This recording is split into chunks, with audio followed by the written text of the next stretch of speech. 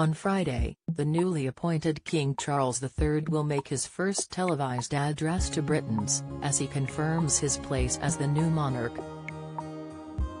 While Her Majesty's death at the age of 96 has left many devastated and in sadness, stories of her warmth and joyfulness have emerged, particularly with other well-known figures.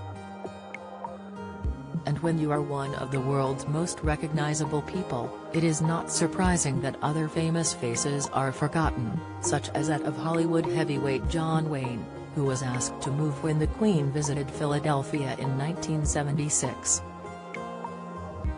Her visit to the American city in the 70s marked the first time a sitting monarch had come to the location, and was part of celebrations to commemorate the U.S. bicentennial. Britain and the Commonwealth yesterday went into mourning after news emerged Queen Elizabeth II had passed away. Her immediate family, including the likes of Prince Charles, Prince William, Prince Harry, and Princess Anne, gathered at Balmoral on Thursday, before confirmation of her passing was made public. It sparked an outpouring of grief across the world, with world leaders and influential figures all marking her death with messages of condolences, and recollections of time they spent together. The visit to Philadelphia came more than 20 years after her coronation in 1952, and was the second time she had traveled to the U.S. in an official capacity, following the 1959 trip to Chicago. She traveled to the U.S. city on her royal yacht Britannia, alongside her husband Prince Philip, and reportedly some 45 other special guests and dignitaries. The Philadelphia Inquirer reported at the time that a throng of revelers gathered to get a glimpse of the Queen, and that when they grew impatient with waiting, began chanting, "We want the Queen." It was even reported that 67-year-old man John Mary died of a heart attack waiting for her arrival. In one interaction during her trip, the Inquirer reported how the Queen capped her day in Philadelphia with a lavish dinner at the city's Museum of Art, where a supposed 300 guests gathered.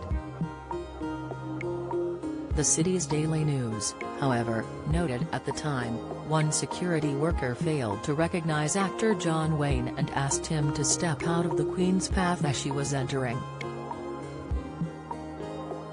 Sammy Davis Jr., though, declined to attend due to prior commitments when then-Mayor Frank Rizzo called for him, the Inquirer reported.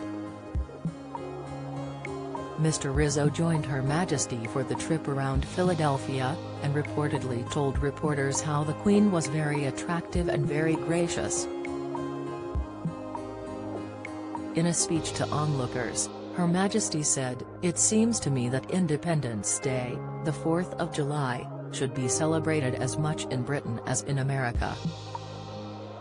Not in rejoicing at the separation of the American colonies from the British Crown, but in sincere gratitude to the founding fathers of the great republic for having taught Britain a very valuable lesson. We lost the American colonies because we lacked the statesmanship to know the right time and the manner of yielding what is impossible to keep." Another highlight of the trip was when the Queen gave the city another Liberty Bell, and she went home with a piece of the original. The Inquirer reported that the mini Liberty Bell she was given was made from scraps collected when the cracked bell was drilled and a bolt inserted many years ago. The Queen reportedly said, "You know, this is one of the finest symbols of any country in the world. Everybody knows about the Liberty Bell." Her Majesty's death on September 8 will be marked on Friday with a minute's silence before King Charles III delivers a speech to the nation and Commonwealth. The Queen's funeral is expected to take place within the next 10 days.